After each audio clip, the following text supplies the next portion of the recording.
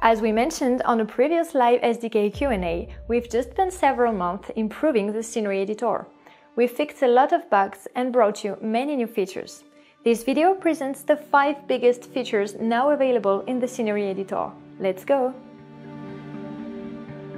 First one is a new top-down camera view. It could be difficult sometimes to place your camera over your airport or your scenery.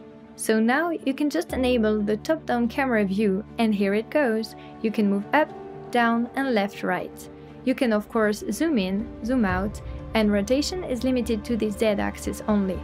Now it should be a lot easier to manage your airport data. Then, a feature that was requested by so many of you for such a long time, the extended exclusion polygons. Now you can exclude lights, power poles, floating lights, roads and pylons. In this example, we simply create a polygon, check exclude power lines, and they're gone.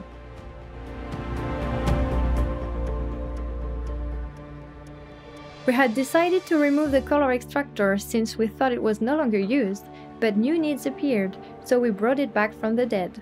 It is a lot faster, no longer crashes, doesn't teleport your camera anymore, and uses the actual scenery editor airport version instead of the BGLs. You can find it at the exact same place as it was before, in the Prawns properties.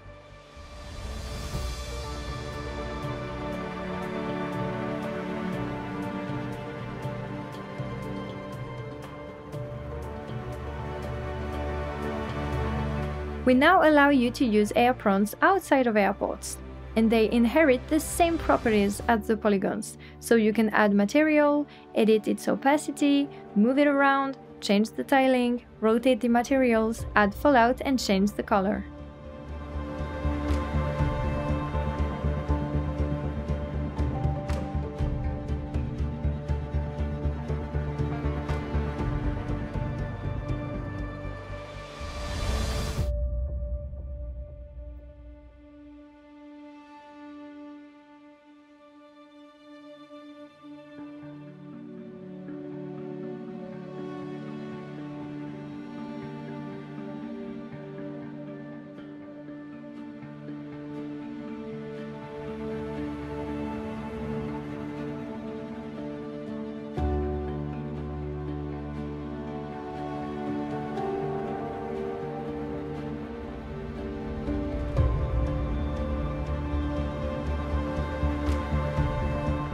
Last but not least, the objects management evolves with the new hide lock filter system.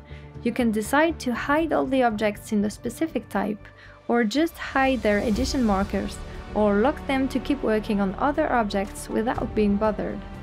We also allow you to rearrange the objects within an airport with several options: alphabetical order, type order, which places all objects of a given type under a dedicated section, or custom, where you choose how to rearrange your objects and can save the settings when you're happy with it.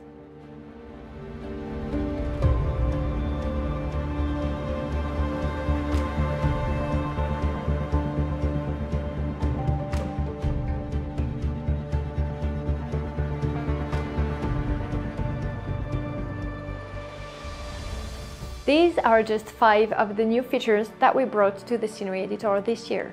If you have any questions on how to use them, please refer to the online documentation. And if you are still stuck, feel free to have a look to the Answer Hub Dev Support platform, where the community will surely be able to help. Thanks for watching!